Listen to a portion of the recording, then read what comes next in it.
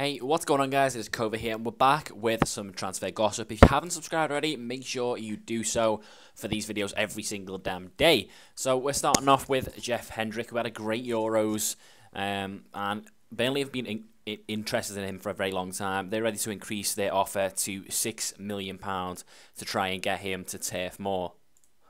Next up is Subotic. Covered this one a few days ago about him going to Middlesbrough. That is apparently now very, very close to happening. They've agreed an £8.3 million deal for the Serbian. And it's a deal subject to work permit. So, you know, he's played in Europe for a long time for a big, big club.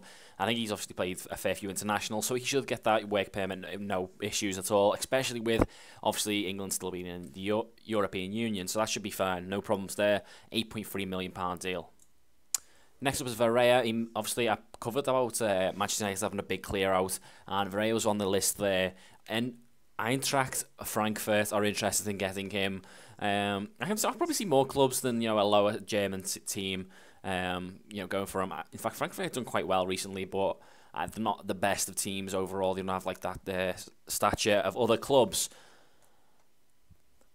Next up is James McCarthy, an interesting one that Stoke City are actually rumoured to be going for him. They've made a few inquiries into getting the midfielder to their club. I think he's the type of player that they do need, a bit of a battler in centre midfield along with Imbula, and that could be a great partnership in centre mid for Stoke.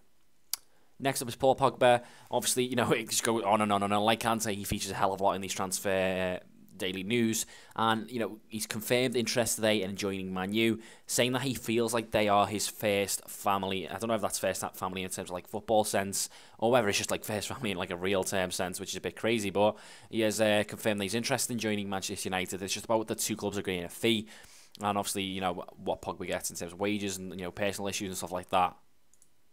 Next up is Moussa Sissoko getting a link with a move to Dortmund. Now, not if Newcastle holding on to a £35 million evaluation for him. I doubt any club will go for him, but Dortmund are showing an interest. Obviously, it should be about how much they'd have to pay and stuff like that. They do need to replace Mkhitaryan, and Sissoko can play on that right-hand side.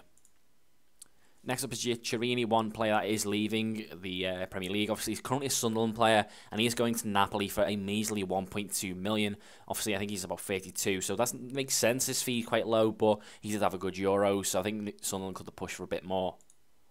Next up is Payet. He's one player who is staying. He's come out today and said he's 100% staying at West Ham, at least for another season. If he has another world-class season, you could see him go in January, possibly even towards the end of the season. That could happen.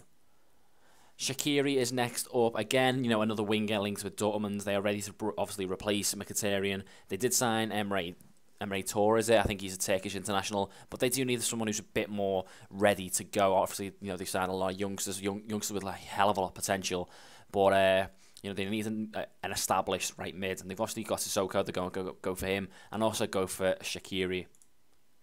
Next up is Balotelli. He could move to China. I think their transfer window's got about another week and a half left in it. So Balotelli could end up in a Chinese club. Obviously, he would be a big name signing. How much of a fee, I'm not too sure. Obviously, when they're touting a fee of like 36 million for Igalo, wouldn't surprise me if someone did actually pay 20 million for Balotelli, which would be crazy. Next up is Higuain. Now, this is the big one today. He's apparently agreed a Juventus deal, but Juventus are reluctant to pay his big fee that Napoli wants, which is about £80 million. So they may offer players in exchange. So you may see Mandzukic go to Napoli. Wouldn't surprise me if something like that happened.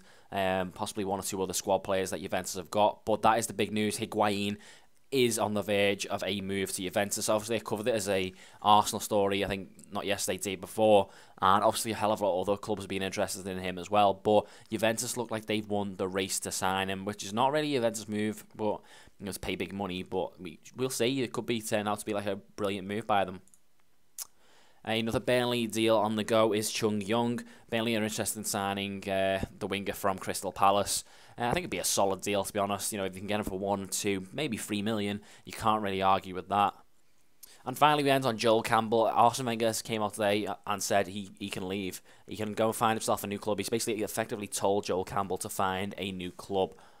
So that is it for all of today's news, guys. Obviously, the big one being Pogba saying he wants to, go to Man U, and Juventus agreeing a deal for Higuain is crazy. So, guys, if you did enjoy, as always, hit that like button, and I shall see you in the next one.